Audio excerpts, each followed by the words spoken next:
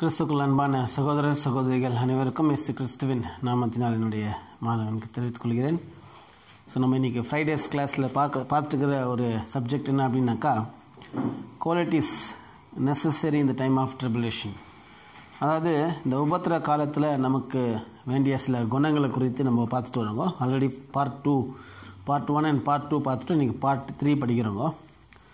So இதில் நம்ம இந்த கிரேட் டைம் ஆஃப் ட்ரிபுலேஷன்லேருந்து நம்ம எப்படி வெளியே வரணும் அப்படின்னு சொல்லி நம்ம பார்க்கும்போது, ஜீசஸ் கிரைஸ்ட்டு நமக்காக ஒரு வசனத்தில் ஜெபிக்கிறாரு.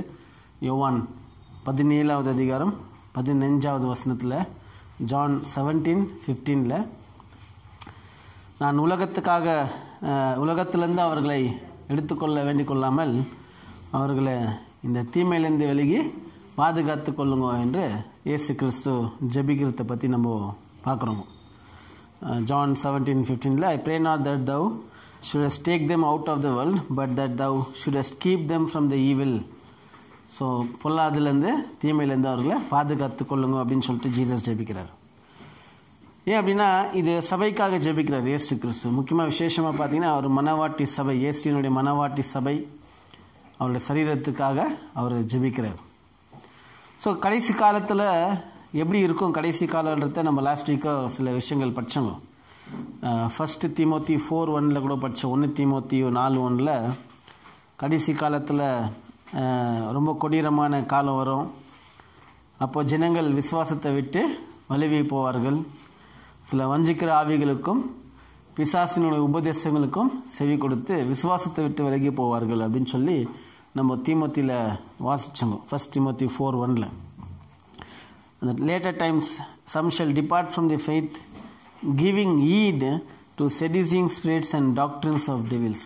அந்த ஈடுன்றது ரொம்ப கவனித்து கேட்கும். என்ன மாதிரி போதனைக்குனாக்கா, வஞ்சிக்கிற ஆவிகளுக்கும் பிசாசினுடைய உபதேசங்களுக்கும் செவி கொடுத்து அவங்க விசுவாசத்தை விட்டு வலுவி போவார்கள் அப்படின்னு சொல்லிட்டு நமக்கு எச்சரிப்பு ஆன வார்த்தைகளை அப்போஸ்தலனாகிய பவுல் மூலமா நம்ம பார்க்குறோம்.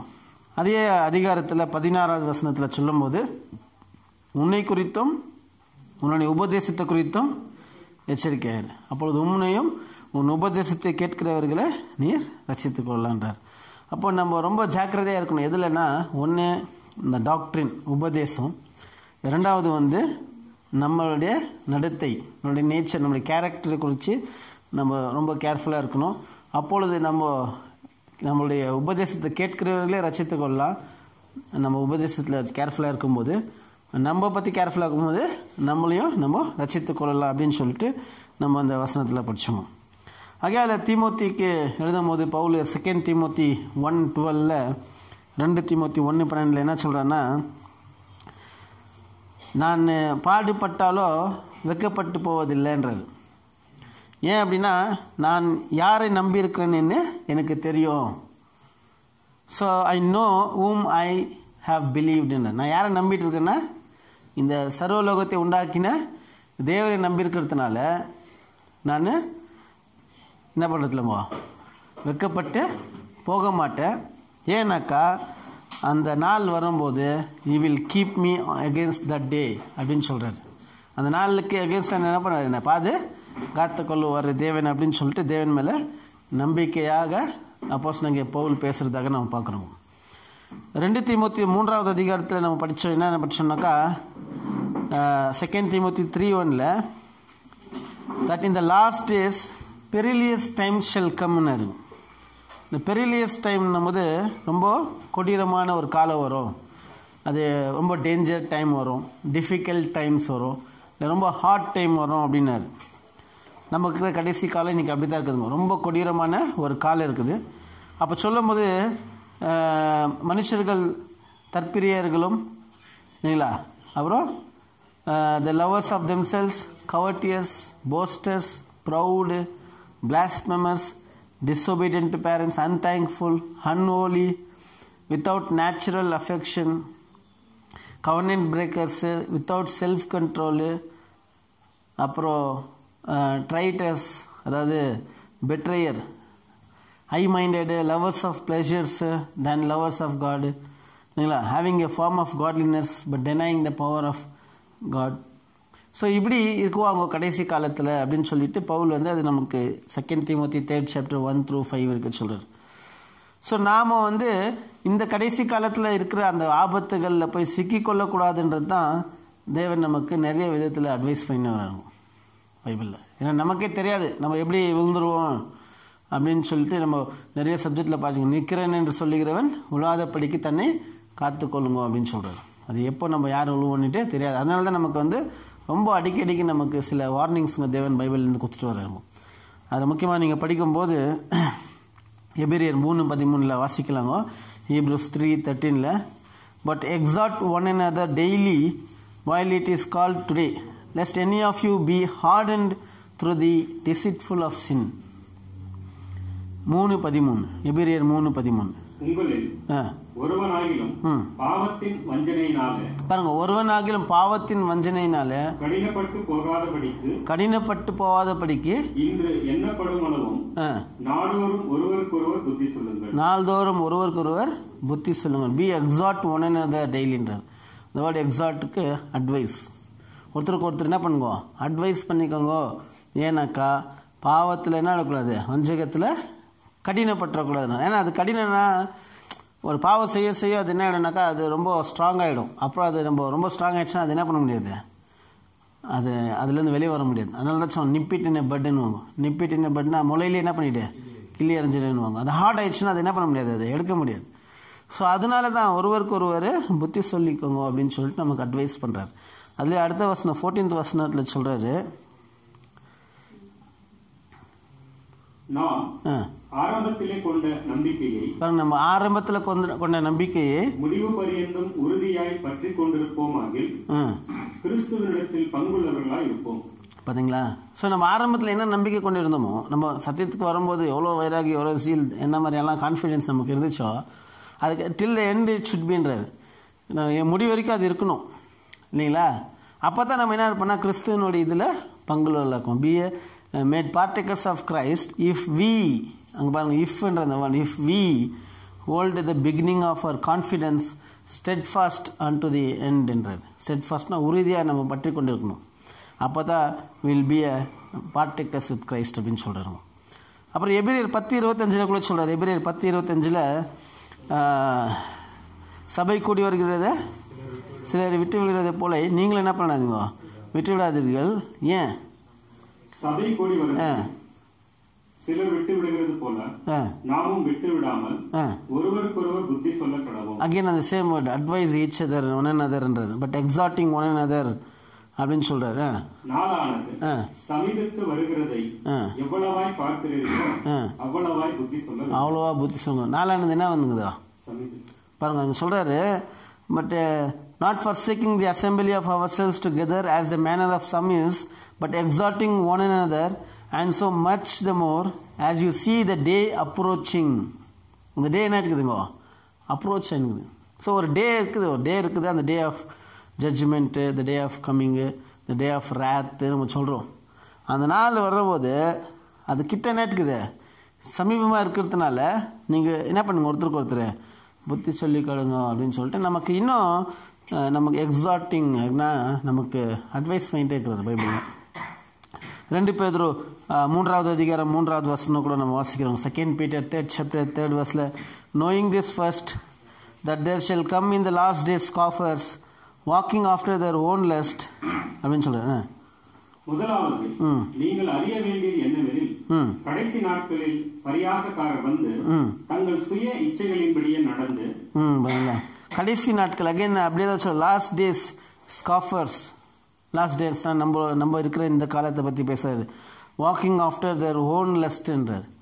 ஆகையால் நமக்கு வந்து தேவன் வந்து நம்ம தன்னை வெறுத்து நம்முடைய மாம்சத்தை என்ன பண்ணுங்க, சிலுவையில் அறியப்படணுன்றது அங்கே தேவன் நமக்கு சொல்லிட்டு வருங்க. ஸோ அதனால் எந்த விதமான எக்ஸ்கியூசஸும் அதுக்கு கிடையாது.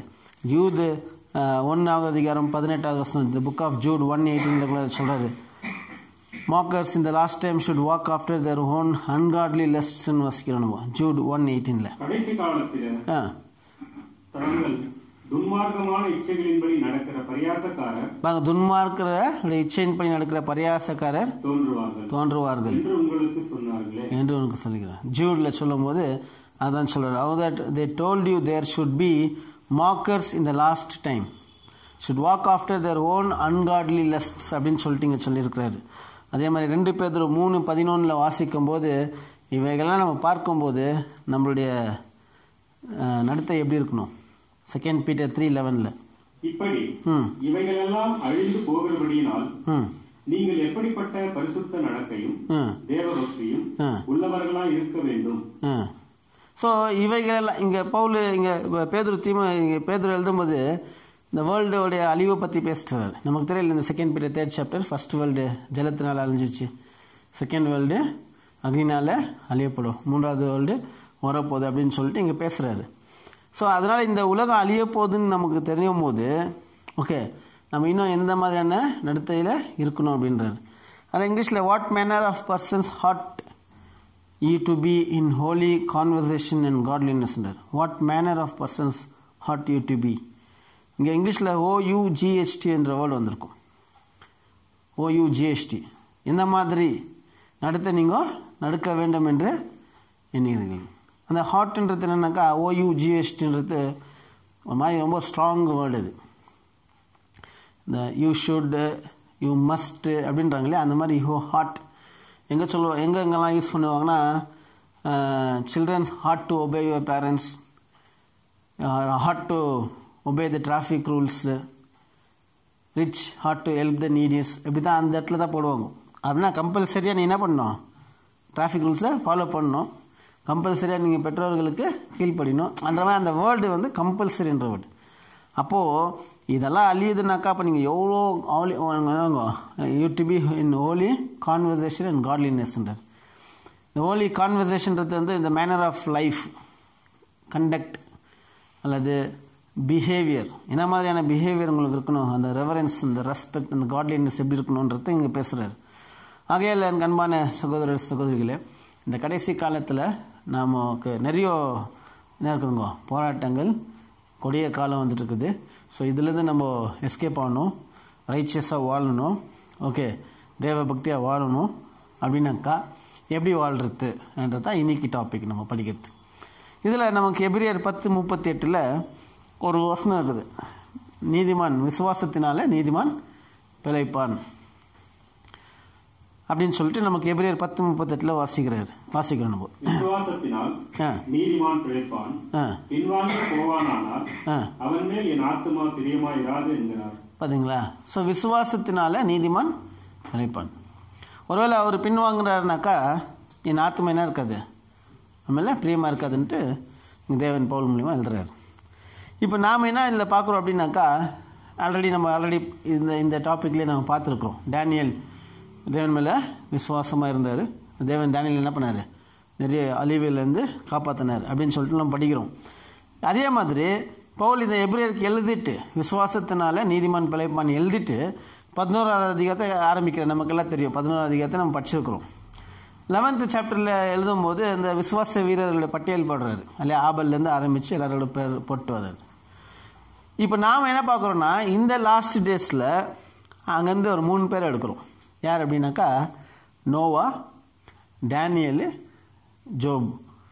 இந்த 3 பேரை எடுத்துட்டு இந்த 3 பேர் தேவன் சொல்கிறாரு எசேக்கியேல் மணி, இந்த 3 பேர் இருந்தாக்கா மாத்திரம் இந்த உலகத்தில் வர அழிவை என்ன பண்ணலாம், அவங்கள தங்களை காப்பாற்றிக்கலாம் அப்படின்னு சொல்லிட்டு இவங்க 3 பேருடைய அந்த ரைச்சியஸ்னஸ், அந்த ஃபெய்த் அண்ட் ரைச்சியஸ்னஸை பற்றி பேசுகிறாரு. அப்போ அவங்களுடைய உண்மையான விசுவாசம் என்னவாக இருந்தது, அவங்க நீதிமான்கள் எப்படி நீதிமான்லாம் வாழ்ந்தவங்க அப்படின்றத நம்ம பார்த்துட்டு நம்மளுக்கே அது படிக்கும்போது நம்ம எப்படி அப்ளை பண்ணிக்கணும் நமக்கே தெரிஞ்சிடும். ஸோ இப்போ இங்கே நோவா, டேனியல் அண்ட் ஜோப் பற்றி படிக்கும்போது எசேக்கியேல் 14 சாப்டரில் 12லேருந்து 14 வரைக்கும் ஒரு வாட்டி வாசிக்கலாங்க. எசேக்கியேல் 14வது அதிகாரம் 12 முதல் 14 வசனங்கள். The book of Ezekiel 14 chapter 12 to 14. கர்த்தருடைய வார்த்தை எனக்கு உண்டாகி அவர் மனுபுத்திரனே, ஒரு தேசம் எனக்கு விரோதமாய் துரோகம் பண்ணி கொண்டிருந்தது. பாவம் செய்தால் நான் அதற்கு விரோதமாக என் கையை நீட்டி அதில் அப்பம் என்னும் ஆதரவு கோலை முறித்து அதில் பஞ்சத்தை அனுப்பி மனுஷரையும் மிருகங்களையும் அதில் இராதபடிக்கு நாசம் பண்ணுவேன். அப்பொழுது நோவா, தானியேல், யோபு ஆகிய இம்மூன்று புருஷரும் அதன் நடுவில் இருந்தாலும் அவர்கள் தங்கள் நீதியினால் தங்கள் ஆத்துமாக்களை மாத்திரம் தப்புவிப்பார்கள் என்று கர்த்தராகிய ஆண்டவர் சொல்லுகிறார். ஸோ இங்கே என்ன சொல்கிறேன்னா, எசேக்கியேல் கிட்ட ஒரு தேசம் அவருக்கு விரோதமாக தப்பு பண்ணிட்டு இருக்கும்போது நான் அவங்களுக்கு ஜட்ஜ்மெண்ட் கொண்டு வரேன், அவங்கள அழிக்கிறேன். அப்போது அவங்கள எப்படி காப்பாற்ற முடியுமா அப்படின்னாக்கா, இவங்க 3 பேர் இருந்தால் மட்டும் என்ன பண்ணலாம், காப்பாற்றிக்கலாம். இங்கே 3 பேர் பர்டிகுலராக 3 பர்சன்ஸ் மென்ஷன் பண்ணுறாங்க. ஏன்னாக்கா they are already tested and proven faithful. அவங்க பல விதத்தில் எனக்கு சோதனை வந்தது, அதில் அவங்க ப்ரூவ் பண்ணாங்க they are faithfulன்னுட்டு. ஸோ அதனால் அவங்க 3 பேர் இங்கே வச்சுருக்காங்க. அஃப்கோர்ஸ் நிறைய பேர் இருக்கிறாங்க. இப்போது இந்த பர்டிகுலர் டாப்பிக்கில் நம்ம வந்து வேறவங்களை என்ன பண்ண முடியாது, இங்கே இழுக்க முடியாது. இந்த 3 பேர் மட்டும் நம்ம பார்க்கலாம். இந்த 3 பேரில் பற்றி படிக்கும்போது 14th பர்டிகுலராக எசேக்கியேல் 14 சாப்டர் 14 and 20th verseல படிக்கும்போது, the Noah, Daniel and Job were in it. As I live, said the Lord God, they shall deliver neither son nor daughter, they shall but deliver their own souls by their righteousness. அவங்களோட நீதினால தங்கள் ஆத்மாக்களை மாத்திரம் என்ன பண்ணுவாங்க, காப்பாற்றிக்கொள்வாங்க அப்படின்னு சொல்லிட்டு. தேவன்கிட்ட 10 நீதிமான்கள் இருந்திருந்தா சோதம் கோமரா பட்டணம் அழிஞ்சிருக்காது. தேவன் சொல்றாரு, ஜெனிசிஸ் 18:32 சொல்றாரு, 18:32 வேற 10 நீதிமான்கள் நிமித்தம் நான் இந்த பூமி என்ன பண்ணியிருக்க மாட்டேன், சோதம் குமாராவை நான் அழிச்சிருக்க மாட்டேன்னாரு. அப்போ சோதம் குமாரால என்ன கிடையாதுன்னா 10 நீதிமான்கள் கிடையாது. அது சிமிலர் அதே மாதிரி தான் இங்கே சொல்றாரு. நோவா, டேனியல், யோபு தவிர வேறு யாருமே அழிக்க முடியாது.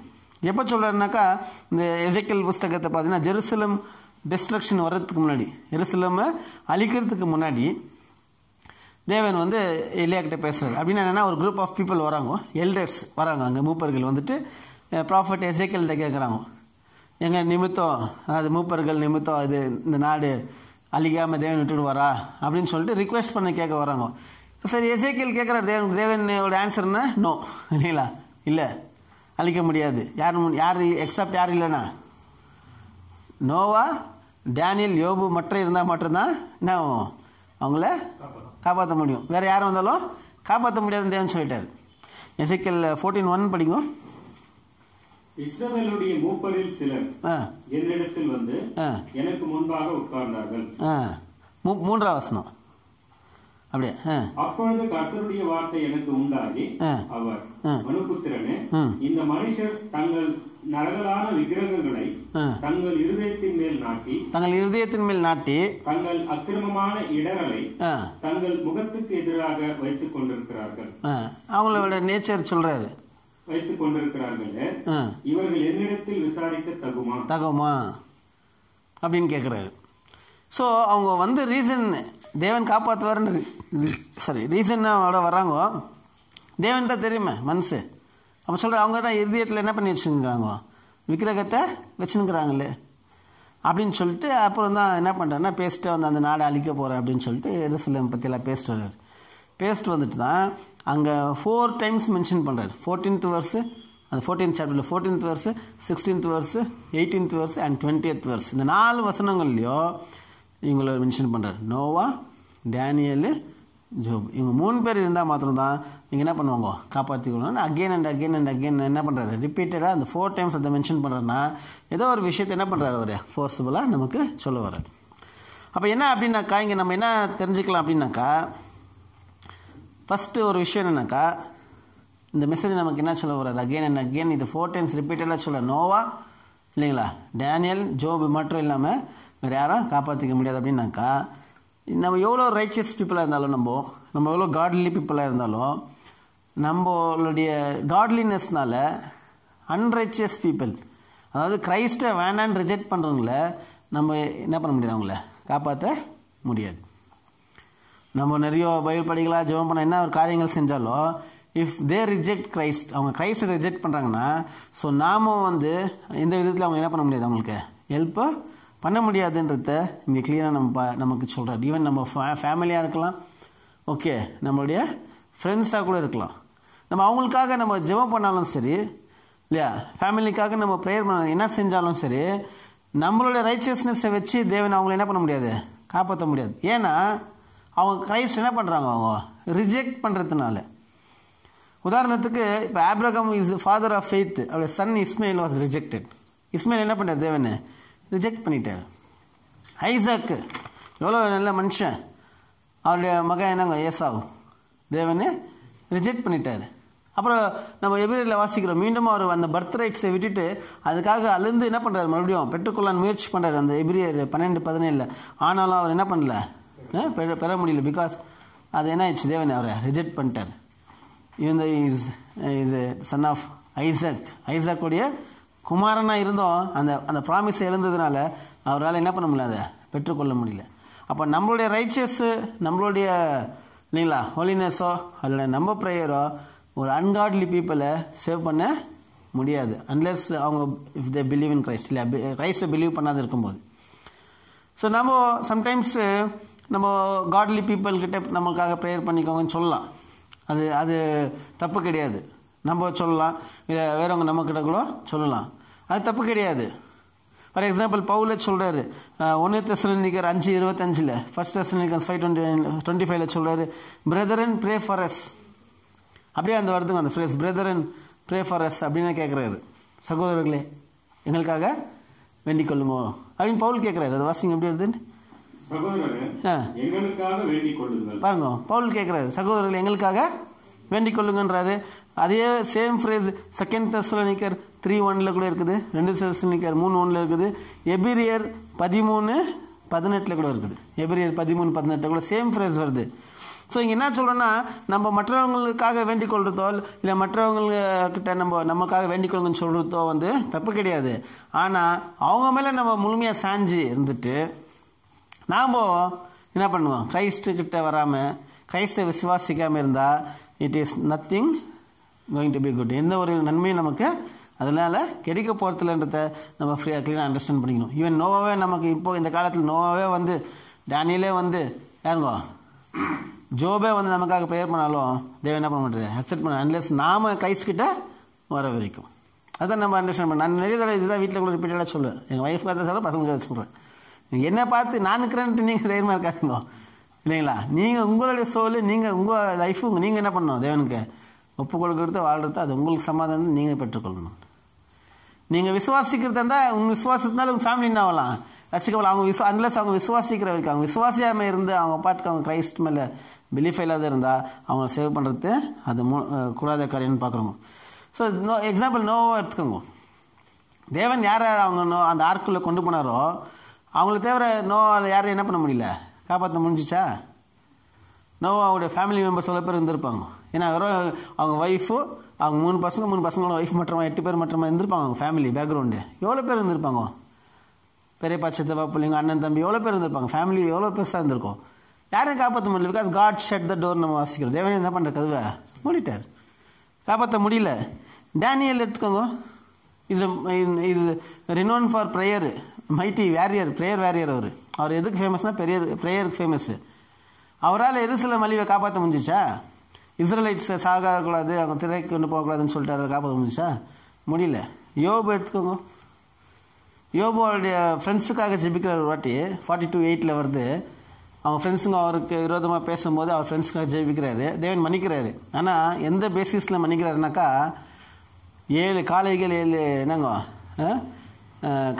இது ஆட்டுக்குடிய கடாக்கள் என்ன பண்ணுறாரு கொண்டு சர்வாங்கத்தக்கன பலி கொடுத்துட்டு தான் அவங்க என்ன பண்ணுறாரு, பலி அங்கே பேசப்படுது மன்னிப்புக்கு. ஸோ அது ரெஃபர்ஸ் என்னங்க ஜீசஸ் கிரைஸ்டுடைய சாக்ரிஃபைஸுக்கு அடையாளமாக இருக்குது. ஆகையால் இன்னைக்கு கிறிஸ்டியன்ஸ், என்டையர் கிறிஸ்டியன்ஸு பூமி ஃபுல்லாக என்ன பண்ணாங்க, ஒரு கொரோனா போயிடணும், அவங்களுக்கு வரக்கூடாது, மோதி கன்வெர்ட் ஆகணும்னு கூட ஜெபிக்கிறாங்க. நான் எவ்வளோ வருஷமாக ஜெபிச்சுன்னு இருக்கிறாங்க. எப்படிங்க முடியும் நான் கேட்குறேன். முடியாது. நம்மளுடைய ப்ரேயர் நான் பிலீவரை, கிரைஸ்ட் மேலே விசுவாசம் இல்லாத ஒருத்தரை ரசிக்க முடியாது. நானும் நிறைய பேருக்கு நான் கிறிஸ்டியன்ஸ்க்கு போய் ப்ரேயர் பண்ணிக்கிறேன், ஒன்றும் முடியாது. ஏன்னா அவங்களுக்கு என்ன இல்லை, கடவுள் மேலே விசுவாசம் இல்லைனாக்கா அப்புறம் எப்படி தேவன் அதை அக்செப்ட் பண்ணிக்குவார்? அவங்க கடவுள் மேலே விசுவாசமாக இருந்தாங்கன்னா, ஜீசஸ் கிரைஸ்ட் பிலீவ் பண்ணாங்கன்னா நம்ம போய் என்ன பண்ணலாம், அவங்களுக்காக ப்ரேயர் பண்ணலாம். மற்றபடிக்கு நம்ம ப்ரேயர் என்ன பண்ணாது, அவங்கள காப்பாற்ற முடியாது. இயேசு கிறிஸ்து இல்லாத ஜீவனை கிடையாது. இயேசு கிறிஸ்துவில் விசுவாசம் இல்லாத ஒருத்தருக்காக நம்ம ப்ரேயர் பண்ண முடியாதுன்றது இந்த லைஃப்பில் நம்ம க்ளீனாக ஐசாக்லேயே எடுத்துக்கோங்க, ஆப்ரகாமே எடுத்துக்கோங்க, இல்லை பைபிளில் நமக்கு நிறைய எக்ஸாம்பிள்ஸு நீங்கள் படிக்கலாம். நோவா, டேனியல், யோபு. ஆகையால் யோவான் 3வது அதிகாரம் 36 வசனத்தில் கூட நம்ம வாசிக்கிறோங்க. John 3:36, he that believeth not the Son shall not see life இருக்குதுங்க. கிளியராக இருக்குது. but the wrath of God abideth on him. John 3:36, யோவான் 3:36. குமாரனிடத்தில் விசுவாசிக்கிறவன் நித்திய ஜீவனை உடையவனாய் இருக்கிறான். பாருங்க, குமாரனிடத்தில் விசுவாசிக்கிறவன் நித்திய ஜீவனுக்கு உடையவனாய் இருக்கிறான். குமாரனை விசுவாசியாதவன், பாருங்க, குமாரனை விசுவாசியாதவன் ஜீவனை காண்பதில்லை, ஜீவனை காண்பதில்லை என்றார். தேவனுடைய கோபம் அவன் மேல் நிலைநிற்கும் என்றார். தேவனுடைய கோபம் அவன் மேல் நிலைநிற்குமா? பாருங்க, அப்போ கிரைஸ்ட் எவ்வளோ இம்பார்ட்டன்ட் பாருங்க. லைஃப் அங்கே தான் இருக்கிறது இல்லைங்களா?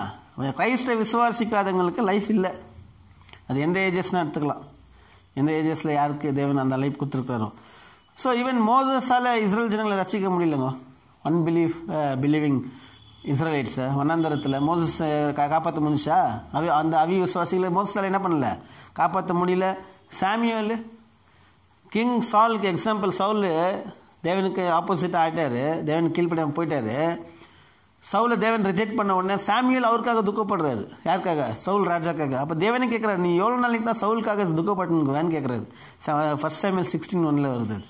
1 Samuel 16:16. How long will thou mourn for Saul என்றாரு. seeing I have rejected him. நான் என்ன பண்ணிட்டேன், ரிஜெக்ட் பண்ணிட்டேன். அவனுக்காக நீ எவ்வளோ நேரம் துக்க கொண்டு வாசிங்க வந்து. கர்த்தர் சாமுவேலை நோக்கி, இஸ்ரவேலின் மேல் ராஜாவா இராதபடிக்கு நான் புறக்கணித்து தள்ளின சவுலுக்காக நீ எம்மட்டும் துக்கித்துக் கொண்டிருப்பாய். போதும், பாத்தீங்களா? எம்மட்டும் துக்கித்துக் கொண்டிருப்பான்றாரு. அப்போ இவங்கெல்லாம் என்ன பண்ணியிருக்கிறாங்கன்னா, ஆத்மா இதாகிடக்கூடாதுன்னு துக்கப்பட்டுக்கிறாங்க. அப்போ தேவன் சொல்ல, நான் என்ன பண்ணிட்டேன், அவரை ரிஜெக்ட் பண்ணிட்டேன். ஏன்னா அவருக்கு என்ன இல்லை, தேவன் மேலே அந்த ஃபெய்த், நம்பிக்கை போயிடுச்சு. ஆகையால் இதெல்லாம் நமக்கு ஒரு எக்ஸாம்பிளுங்க.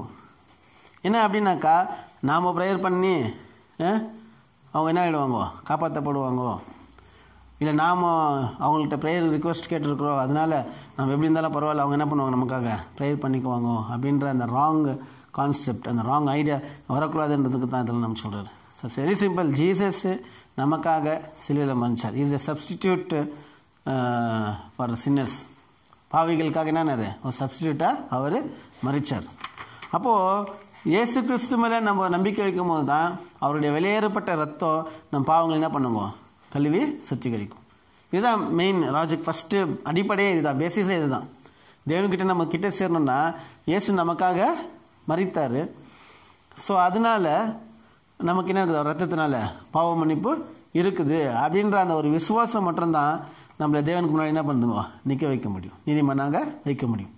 அதான் நம்ம ரோமர் 5:9 வாசிக்கும் போது, Romans 5:9, much more than being now justified by his blood we shall be saved from the wrath through him. அவர் கோபத்துக்கு நம்ம என்ன ஆகிறோங்க, தப்பித்துக் கொள்றோம். எப்போ தெரியுமா, நாம் இயேசு கிறிஸ்துவை விசுவாசிக்கிறதுனால. வாசிக்காங்க. இப்படி நாம் அவருடைய ரத்தத்தினாலே நீதிமான்கள் ஆக்கப்பட்டிருக்க, பாத்தீங்களா, அவருடைய ரத்தத்தினால நீதிமானாக்கப்பட்டிருக்கிறதுனால கோபாக்கினைக்கு நீங்களாக அவராலே நாம் ரட்சிக்கப்படுவது அதிக நிச்சயமாமே. கோபாக்கினைக்கு நீங்கி அவரால் ரட்சிக்கப்படுவது அதிகம். ரொம்ப சிம்பிள் இல்லைங்களா? ஸோ அதனால இயேசுவின் ரத்தத்தினால தான் நம்ம என்ன எடுக்கிறோமோ, நீதிமானம் எடுக்கிறோம். இங்கே படிக்கும்போது நம்ம என்ன படிச்சோம்னா, நோவா டேனியல் பற்றியெல்லாம், நோவா டேனியல் யோபு 3 பேர் என்ன பண்ணலாம், இருந்தால் காப்பாற்றிக்கலாம். இன்னும் சொல்ல போனால் அவங்க பிள்ளைங்களே அவங்க காப்பாற்ற முடியாதுன்றாரு. யார என்ன வாசிக்கிறேன், even though Noah, Daniel and Job were in the midst as I live, declares the Lord God, they could not deliver either their son or their daughter. They would deliver only themselves by their righteousness. புரியுதுங்களா? அந்த காலத்தில் அப்படி தான் இருந்துச்சு situation. எவ்வளோ parents நீதிமானாக இருந்து பிள்ளைகள் என்ன இருறாங்க, அந்நீதிமான அன்ரைச்சியஸாக போயிடுறாங்க. எவ்வளோ பிள்ளைகள் நீதிமானாக இருந்து பேரண்ட்ஸ் என்ன இருறாங்க, அன்ரைச்சியஸாக போயிடுறாங்கன்றத இங்கே நமக்கு சொல்கிறார். அப்போ இங்கே எசேக்கியேல் எழுதும் போது 2 பேருமே, டேனியலும் எசேக்கியலும் கான்டெம்பரரியாக வாழ்ந்துருக்குறாங்க, சைமல்டேனியஸாக வாழ்ந்துருக்குறாங்க. அதனால தான் எசேக்கியேல் யார் பற்றி பேசுகிறாரு, டேனியல் பற்றி பேசுகிறார். நம்ம குரோனாலஜிக்கல் ஆர்டரில் படிச்சிங்கனாக்கா, இந்த பாபிலோன் வந்து இஸ்ரேலை சிறை கொண்டு போகும்போது 2 விஷயம் நடக்குது. ஃபஸ்ட்டு சிறை கொண்டு போயிடுறாங்க. அதுக்கப்புறம் சில வருஷங்கள் கழிச்சு தான் வந்து எருசலேம் ஆலயத்தை இடிக்கிறாங்க. அதாவது 606, 608, 605 சொல்லுவாங்க அவங்க சிறை போனது. பட் 583 தான் இஸ்ரேலே ஜெருசலேம் ஆலயமே டெஸ்ட்ராய் ஆகுது. அந்த மீன்வயல் அந்த சிறைக்கு போனதுலேருந்து அந்த எருசலேம் டெஸ்ட்ராய் ஆகிறதுக்கு டேனியல் எங்கே இருக்கிறாரு? அவர் நேபுகாத்நேசருடைய அரண்மனையில் இருக்கிறார். அப்போ டேனியல் ஃபேமஸ் ஆகிட்டார். அபவுட் 25 இயர்ஸ்க்குள்ளே இருக்குவாங்க அவருக்கு டேனியல் கேஜி. அந்த நேனோ அந்த அந்த ஸ்டாச்சுவில் என்ன பண்ணுறாரு, அவருக்கு ட்ரீம் இன்டர்பிரேட் பண்ணுறாரு இல்லையா? அப்போது ஏன்னா அதுக்கப்புறம் பார்த்தீங்கன்னா பைபிள் ஆர்டர் ராங்காக கொடுத்துருக்குறாங்க. ஆக்சுவலாக நமக்கு பைபிள் ஆர்டர் கரெக்டாக இல்லை இல்லைங்களா? ஜெனிசிஸ், எக்ஸோடஸ், லெவிட்டிகஸ் நம்ம படிக்கிறோமே. அப்போ எசேக்கியல் வருது, அப்புறம் என்ன வருதுங்க, டேனியல் வருது. ஸோ அதனால் எசேக்கியல் முன்னே இருக்கிறாரு, டேனியல் அப்புறம் வர்றாரு. அப்போ எசேக்கியல் எப்படி டேனியல் பற்றி எழுதிருப்பார்? அந்த ஆர்டர் கரெக்டாக வரல. ஆனால் டேனியல் எசேக்கியலோ சைமல்டேனியஸாக என்ன பண்ணியிருக்காங்க, வேறு காலத்தில் வாழ்ந்துருக்காங்க. அதனால தான் நீங்கள் எசேக்கியல் 28 தீரு அதிபதியை குறித்து சொல்லும்போது நீர் என்ன டேனியலோட புத்திசாலியான்னு கேட்குறாரு அவர். அங்கே யார்? எசேக்கியல் கேட்குறாரு. டேனியல் எசேக்கியல் 28:3 வாசிங்க. தானியேலை பார்க்கிலும் நீ ஞானவான். பாத்தீங்களா? தானியேலை பார்க்கிலும் நீ ஞானவான். ரகசியமானது ஒன்றும் உனக்கு மறைப்பொருள் அல்ல. நீ உனக்கு 1 படிங்க. கர்த்தருடைய வார்த்தை எனக்கு உண்டாகி அவர் மனுபுத்திரனை நீ தீருவின் அதிபதியை நோக்கி. தீருவின் அதிபதிக்கு சொல்றாரு இது. ஸோ அப்போ இங்க வந்து டேனியல் இருக்கிறாரு. அதனால தான் எசேக்கியல் டேனியலை பற்றி பேசுகிறார். இது எப்படின்னாக்கா பேதுரு பவுலை பற்றி பேசுகிறாரு இல்லையா? 2 Peter 3rd chapter வருது 15-16. நம் சகோதரன் சவுலுக்கு என்ன பண்ணிக்கிறாரு, பவுலுக்கு அதிக தேவனே ஞானத்தை கொடுத்துருக்கிறாரு. அது கல்லாதவர்களும் உறுதியில்லாதவர்களும் வாசிச்சுனாடுவாங்க, தங்களுக்கு கேடு உள்ளவர்களாகும்படிக்கு இருக்கும், ரொம்ப கடினமாக இருக்கும் அவர்களை படிக்கிறதுன்னு சொல்லியிருக்கிறாரு. அந்த மாதிரி இங்கே எசேக்கியல் வந்து டேனியலை பற்றி பேசுகிறாரு. அப்போ டேனியலோட நேச்சர்னா இருக்குது, அப்போவே நிறைய பேருக்கு தெரிஞ்சிருக்குது. ஸோ இருந்தாலும் அங்கே டேனியல், நோவா அண்ட் யோபு இவங்களை விட்டால் யாரும் காப்பாற்றப்பட முடியாத ஒரு சுச்சுவேஷன் அங்கே இருந்துச்சு. இன்னொரு இடத்துல நீங்கள் பார்த்தீங்கன்னா எரேமியாவில் கூட தேவன் சொல்கிறார் 15:1 இது எரேமியா தீர்க்கதரிசியில் சொல்கிறாரு, மோசஸோ சாமியலும் வந்து நின்னா கூட உங்களுக்காக நான் என்ன பண்ண மாட்டேன், கேட்க மாட்டேன்ட்டார். மோசஸோ சாமியலும் வந்து சொன்னால் கூட என்ன பண்ண மாட்டேன், நான் உங்களுக்காக நான் கேட்க மாட்டேன்னா அவ்வளோ ஜனங்க வந்து மிஸ்யூஸ் பண்ணிட்டாங்க தேவனுடைய பிரமாணங்களை. வாசிங்க 15:1. கர்த்தர் என்னை நோக்கி, மோசேயும் சாமுவேலும் என் முகத்துக்கு முன்பாக நின்றாலும் என் மனம் இந்த ஜனங்கள் பட்சமாய் சாராது. இவர்கள் என் முகத்தை விட்டு புறப்பட்டு போகும்படி இவர்களை துரத்தி விடு. பாத்தீங்களா? மோசஸோ சாமுவேலும் வந்து சொன்னா கூட என்ன பண்ண மாட்டேன், கேட்க மாட்டேன்றாரு. ஸோ ஏன்னா ஜனங்க நேட்டாங்க அந்த மாதிரி ஒரு கடினமான ஒரு நிலைமைக்கு அவங்க போயிட்டு இருக்கிறாங்க. ஸோ இன்றைக்கி நாம் என்ன ஃபோக்கஸ் பண்ணுறோம் அப்படின்னா, இப்போ மோசஸு, சாமுவேல், ஆபிரகாம் எல்லாம் பார்க்குறதுல, ஆனால் இந்த 3 பேரை தேவன் சொன்னார். யாருங்கோ? நோவா, டேனியல், யோபு. இந்த 3 பேரும் வந்து ஸ்பெஷலாக வந்து நோட்டட் ஃபார் தேர் ரைச்சியஸ்னஸ். அவங்க நீதிக்காக என்ன இருக்கிறாங்க, இவங்க பேசப்படுறாங்க.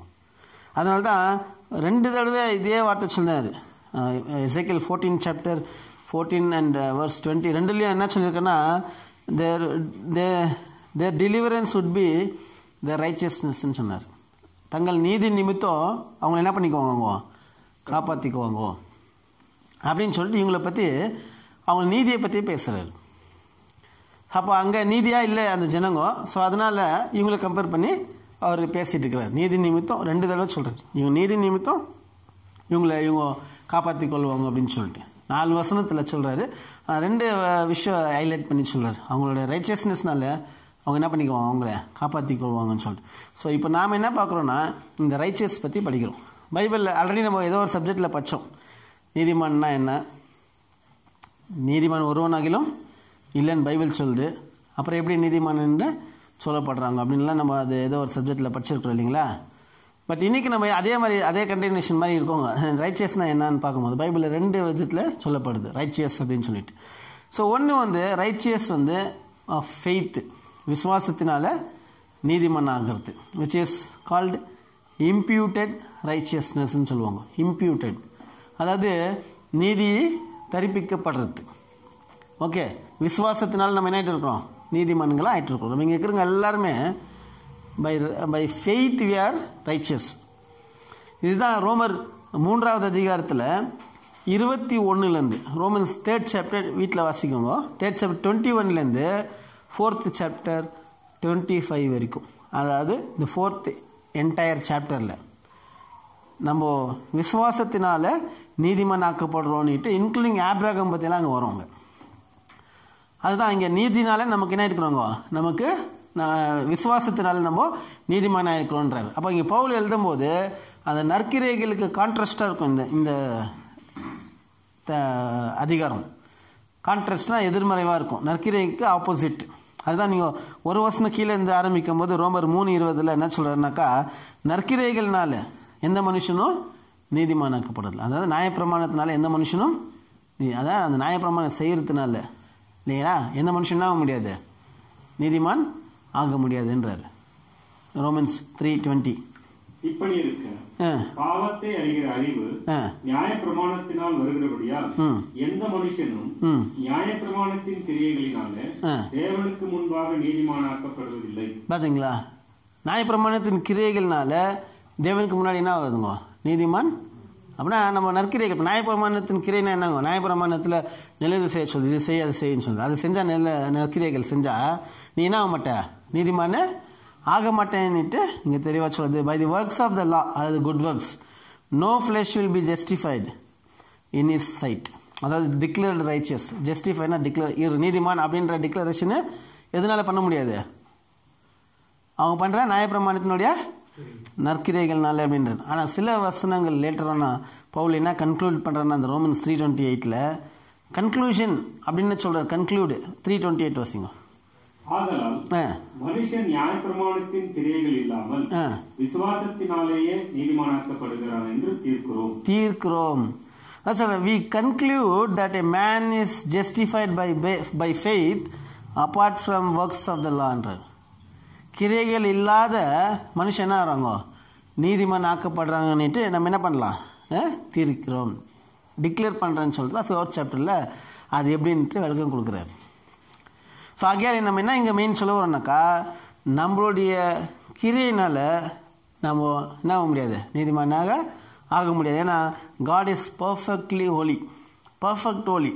கடவுள் என்ன இருக்கிறாரு, ரொம்ப பர்ஃபெக்டாக பரிசுத்தமாக இருக்கிறாரு. ஒரே ஒரு சின்ன பாவம் போதும் நம்மளை கடவுள்கிட்ட என்ன ஆகிடும், நம்மளை முழுசாக இட்டர்னலாக பிரிச்சுடும், நம்மளை நித்தியமாக பிரிச்சுடும். ஒரே ஒரு பாவம். புரியுதுங்களா நம்ம சொல்கிறது? ஆல்ரெடி ஆன்சர்லாம் கேட்டிருப்பீங்க சில விஷயங்கள். ஒரு பாவம் போதும் நம்மளை கம்ப்ளீட்டாக என்ன பண்ணிடும், தேவன்கிட்ட நம்மளை டோட்டலாக நம்மளை பிரிச்சிடும். ஏன்னா அவ்வளோ பர்ஃபெக்ட் ஹோலினஸில் இருக்கிறார் காடு. லைக் ஆதாம் மாதிரி. ஆதாம் என்ன பண்ணார், சின்ன பாவம் ஏன்னா கீழ்படியாமல் போயிட்டார்.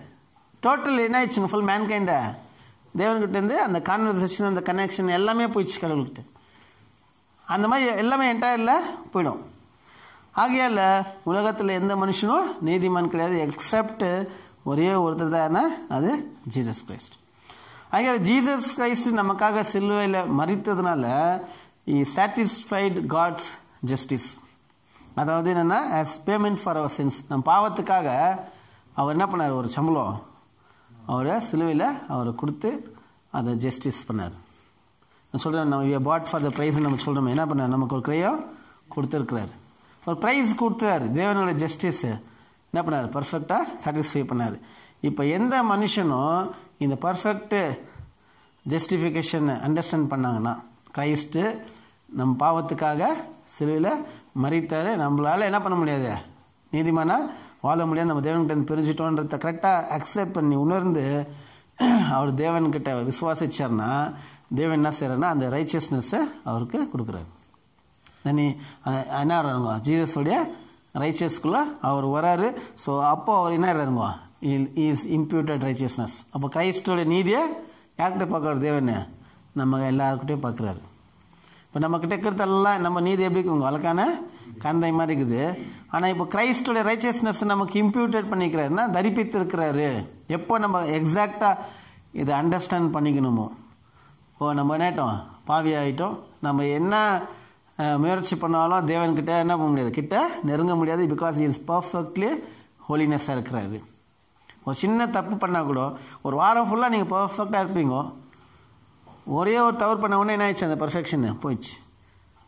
அதனால தான் இங்கே நோவா பற்றி வாசிக்கும் போது விசுவாசத்தினாலே நோவா என்னன்னாரான், நீதிமானானார். எபிரேயர் 11:7 வாசிக்கிறோம். நோவா எப்படி நீதிமானானாருங்க, விசுவாசத்தினால் நீதிமானார். ரொம்ப இம்பார்ட்டன்ட் டாக்டரினுங்க இது அண்டர்ஸ்டாண்ட் பண்ணிக்கணும். நம்ம நிறைய பேர் இந்த டாக்டர் அண்டர்ஸ்டாண்ட் பண்ணிக்காதனால தான் ஹோப்லெஸ்ஸாக ஃப்ரஸ்ட்ரேட் ஆகிருது. சொந்தமாக முயற்சி பண்ணி ரைச்சஸ் ஆகணும் அட்டன் பண்ணி கட்சியில் கடவுளை விட்டு என்ன ஆகிறாங்க நிறைய பேர் விலகி போகிறதுக்கு காரணம் என்ன தெரியுங்களா, செல்ஃப் ரைச்சியஸ்னஸ், முயற்சி பண்ணுறாங்க. நம்ம முதல்ல அண்டர்ஸ்டாண்ட் பண்ணிக்கலாம். ஏன்னா 2 பார்ட் இருக்குது ரைச்சியஸ்னஸில், 2 இருக்குது. ஒன்று இம்ப்யூட்டடு ரைச்சியஸ்னஸ் நம்ம கிரைஸ்ட் கிட்டேருந்து வருது. நோவா கூட விசுவாசத்தினால என்ன இருக்கிறாரு, நீதிமானாக எண்ணப்பட்டிருக்காரு. வாசிங்க அது 11:7. விசுவாசத்தினாலே நோவா தற்காலத்திலே காணாதவைகளை பாருங்க, விசுவாசத்தினாலே நோவா தற்காலத்தில் காணாதவைகளை குறித்து தேவ எச்சரிப்பு பெற்று பயபக்தி உள்ளவனாகி தன் குடும்பத்தை ரட்சிப்பதற்கு பேழையை உண்டு பண்ணினான். அதனாலே அவன் உலகம் ஆக்கினைக்குள்ளானது என்று தீர்த்து விசுவாசத்தினால் உண்டான நீதிக்கும் சுதந்திரவாளியானான். விசுவாசத்தினால உண்டான நீதிக்கு சுதந்திரவான. ஸோ அந்த விசுவாசத்தினால அவர் என்ன ஆயிட்டார், அவர் நீதிக்குள்ளே வந்துட்டார், நீதிக்கு சுதந்திரவாளிட்டார். ஸோ அதுதான் நம்ம கிளியர் அண்டர்ஸ்டாண்ட் பண்ணிக்கணும். ஆகையால் இப்போது ஒரு சிம்பிள் ப்ரேயருங்க, நம்ம நீதிமான ஆகிறதுக்கு ஒரு சிம்பிள் ப்ரேயர்னா தெரியுங்களா, நம்ம எவ்வளோ அன்ரைச்சியஸாக இருக்கலாம், எவ்வளோ பெரிய பாவம் கூட செஞ்சுருக்கலாம். தேவன் நம்ம ஜெபத்தை கேட்குறாரு. ஒரு சிம்பிள் ப்ரேயர் இருந்தோமா, God B merciful to me the சின்னர். என்னங்க நான் டெய்லி இந்த வார்த்தை ப்ரேயரில் சொல்லாமல் படிக்கிறதில்ல. காட் என்னங்க B merciful to me the சின்னர். இது அப்படியே மெர்சிஃபுல்னா என்ன, மெர்சி எப்படி கிடைக்கும், சின்னர்னா என்ன, அப்படியே நம்ம பிரிச்சு அப்படியே என்ன பண்ணலாம், வசனங்கள் நிறைய இருக்குது, இதுக்கெல்லாம் ஜாயின் பண்ணிக்கலாம். அப்படியே அவ்வளோதான், நம்ம என்ன ஆகிடுவோம், நீதிமான் ஆகிடுவோம். வசனம் இருக்குது. லூக்கு 18வது அதிகாரத்தில் 9-14 வசனங்களில் ஒரு ஊமை சொன்னார் இயேசு. லூக் 18 சாப்டரில் 9-14 2 பேர் ஜெபம் பண்ண போனாங்க. ஒருவன் பரிசேயன், இன்னொரு ஆயக்காரன். பரிசேயன் அவர் கிரியைகள் எல்லாம் சொல்கிறார், நான் இது செஞ்சேன் நான் அது செஞ்சேன் எல்லாம் சொல்கிறாரு. அந்த ஆயக்காரன் சொல்கிறான், பாவியாக என் மேலே மனம் இறங்கும். அப்போ இயேசு என்ன சொன்னார், இந்த மனுஷன் நீதிமானாக became a righteous person. அங்கே வாசிங்க அது. அன்றியும் தங்களை நீதிமான்கள் என்றும் நம்பி மற்றவர்களை அற்பமாய் எண்ணின சிலரை குறித்து அவர் ஒரு உவமையை சொன்னார். பாருங்க, தங்களை நீதிமான் என்று எண்ணி மற்றவர்களை அற்பமாக எண்ணின சிலரை குறித்து அவர் உவமையை சொன்னார். 2 மனுஷர் ஜெபம் பண்ணும்படி தேவாலயத்துக்கு போனார்கள். ஒருவன் பரிசேயன், மற்றவன் ஆயக்காரன். பரிசேயன் என்று தேவனே, நான் பரிகாரர், அநியாயக்காரர், விபச்சாரக்காரர் ஆகிய மற்ற மனுஷரை போலவும் இந்த ஆயக்காரனை போலவும் இராததினால் உம்மை ஸ்தோத்திரிக்கிறேன். வாரத்தில் 2 தரம் உபவாசிக்கிறேன். என் சம்பாத்தியில் எல்லாம் தசமபாகம் செலுத்தி வருகிறேன் என்று தனக்குள்ள ஜெபம் பண்ணான். ஆயக்காரன் தூரத்தில் நின்று தன் கண்களையும் வானத்துக்கு ஏறெடுத்து துணியாமல் தன் மார்பிலை அடித்துக் கொண்டு, தேவனே பாவியாக என் மேல் கிருபையாயிரும் என்றான். அவ்வளவுதாங்க. பாருங்க, தேவனே பாவியா இருக்க என் மேல கிருபையாயிரும். அப்ப என்ன சொன்னார், அவன் அல்ல இவனே நீதிமானாக்கப்பட்டவனாய் தன் வீட்டுக்கு திரும்பி போனான் என்று உங்களுக்கு சொல்லுகிறேன். யார் நீதிமான் ஆயிட்டு இருந்த, இவன் தான் நீதிமான் ஆயிட்டாங்க. பாத்தீங்களா? அப்போ இங்க கிளியரா இன்ஸ்டன்டா அந்த பர்சன் என்னட்டாரு, அவருடைய ஃபெய்த்னால எந்த அடிப்படையில் நீதிமானா இருங்க, பேசிஸ் ஆஃப் கிரேஸ், கிருபை. பாவியா இருக்க என்ன இருங்க, கிருபையா. அந்த கிருபையினால அந்த மனுஷன் தான் இருங்க நீதிமானா ஆயிட்டாரு. காட் என்ன பண்ணாரு, கிரைஸ்டோட அந்த ரைச்சியஸ்னஸை அவர் மேலே இம்ப்யூட் பண்ணார். கிரைஸ்டோட நீதியை அவருக்கு தரிப்பித்திருக்கிறார். இது ஒரு வகையானது. ஏன்னா எல்லாரும் பாவி, ஆதாம் என்னாட்டார், ஏதோ ஒரு இதில் சொன்னோம் இல்லையா, டென்ட் ஆயிடுச்சு அது மேடு. ஆதாம் என்னாட்டார், டென்ட் ஆனது. அதில் வர எல்லாம் கேக்குன்னு ஆயிடுச்சுங்க. பர்ஃபெக்ட் மாடல் வச்சாங்க, கேக் பண்ணார், பர்ஃபெக்டாக இருந்துச்சு. கேக் நல்லா பர்ஃபெக்டாக இருந்துச்சு. அந்த கேக்கு டப்பா மாடல் என்ன ஆயிடுச்சுங்க, ஒரு டென்ட்டும் வந்துச்சு. அதுக்கப்புறம் பண்ணுற கேக்கெல்லாம் என்ன ஆயிடுச்சு, டென்ட்டோட வந்துச்சு. கேட்டிங்களா அந்த சப்ஜெக்ட் இல்லையா? கேட்கல, நீங்கள் முழிக்கிறத பார்த்து கேட்கலன்னு நினைக்கிறேன். ஓகே, அந்த மாதிரி ஆகிட்டோம் ரைச்சியஸ்னஸ். இப்போ நமக்கு ஜீசஸ் கிரைஸ்ட் நமக்காக என்ன பண்ணார், he paid a price for us இல்லையா? நமக்காக ஒரு ஒரு ப்ரைஸ் கொடுத்தாரு அவர். அதனால் இப்போ அவரை நம்ம விசுவாசித்து அவரை பற்றி கொண்டு இருக்கிறதுனால நமக்கு பாவங்கள் மன்னிக்கப்பட்டு அவருடைய நீதி நமக்கு தரிப்பித்தது. இப்போ ரெண்டாவது ரைச்சியஸ் அப்படின்னும் போது ரைச்சியஸ் பீப்புள், இப்போ நீதிமானாக இருக்கிறாங்க இல்லையா, இந்த righteous people will walk with God. தேவனோட என்ன பண்ணுவாங்க, சஞ்சரிப்பாங்க. எப்படின்னா இந்த செகண்ட் ரைச்சியஸ்னஸ் பைபிள் எப்படி யூஸ் பண்ணிக்கிறாருனாக்கா, நம்மளுடைய காண்டக்ட்னா நடத்தை, அதுதான் ஒரு ஸ்டெம் மாதிரி, ஜஸ்டிஃபிகேஷனுக்கு ஒரு ஸ்டெம் மாதிரி. அது ஒரு ரைச்சியஸ், விசுவாசத்தில் நீதிமானாக ஆயிட்டுருக்குறோம். இப்போது தேவன் நமக்கு அவருடைய சத்தியத்தின் மூலியமாக அந்த ஸ்டாண்டர்ட் ஆஃப் லிவிங் நமக்கு வெளிப்படுத்தியிருக்கிறார். What is right and what is wrong, எது நல்லது எது கெட்டதுன்னுட்டு அவருடைய வசனத்தின் மூலியமாக நமக்கு சொல்லியிருக்கிறாரு. இப்போ அதை நம்ம ஃபாலோ பண்ணி நம்ம என்ன பண்ணுவோம், அவருக்குள்ளே நடக்கணும், அவரோட ப்ரெசன்ஸில் நடக்கணும். இதை நோவா கூட நீங்கள் பார்த்தீங்கன்னாக்கா ஜெனிசிஸ் 6:9 நம்ம நோவா பற்றி என்ன வாசிக்கிறோம்னாக்கா, Noah was a righteous man blameless in is டைம்னு வாசிக்கிறோம். அவர் நீதிமானும் உத்தமமாக இருந்தார். 6:9 நோவாவின் வம்ச வரலாறு. நோவா தன் காலத்தில் இருந்தவர்களுக்குள்ளே நீதிமானும் உத்தமனுமாய் இருந்தார் நம்ம வாசிக்கிறோங்க. அப்படின்னா அவருடைய கான்டக்டை குறித்து பேசுறாரு. இந்த கான்டக்ட் தான் நாங்கள் சொல்லுவாங்க, கண்டக்ட் எப்படி ப்ரொனவுன்ஸ் பண்ணுவாங்க, நடத்தை, பிஹேவியர், அவரோட லைஃப் ஸ்டைலை பற்றி இங்கே பேசுகிறாரு. ஸோ எப்படின்னா Noah first of all because of his ஃபெய்த்னால he found grace. So அந்த கிரேஸ் தேவன் கொடுத்ததுனால ஹி வாஸ் மேடு ரைச்சியஸ். 8வது வசனம் வாசிச்சிங்கனாக்கா, நோவாவுக்கோ கர்த்தருடைய கண்கள் என்ன கிடைச்சதா, கிருபை கிடைச்சது. பார்த்தீங்களா, அங்கே கர்த்தருடைய கண்ணில் அவர் கிருபை கிடைச்சதுனால அவர் என்னாட்டார், விசுவாசத்தை கொண்டு அந்த நீதிமான் பட்டியலுக்குள்ளே போயிட்டு அப்போ அவர் என்ன பண்ணார், ஹி பிகன் டு வாக் ரைச்சியஸ்லி. தேவனுக்கு இஷ்டம் வந்த மாதிரி, தேவனுக்கு பிடிச்ச மாதிரி அவர் வாழ ஆரம்பித்தார். ஸோ நம்ம இங்கே என்ன பார்க்குறோம்னாக்கா, இந்த வாக் வித் காட் அப்படின்ற ஒரு விஷயம்னா என்ன அப்படின்னாக்கா, அட்லீஸ்ட் ஒரு 5 திங்ஸ் நம்ம கடலுக்குள்ளே ரைச்சியஸ் ஆகிட்டோம். நம்ம இப்போது ஓகே, நீதிமானா தேவன் நம்மளை மாற்றிட்டாரு.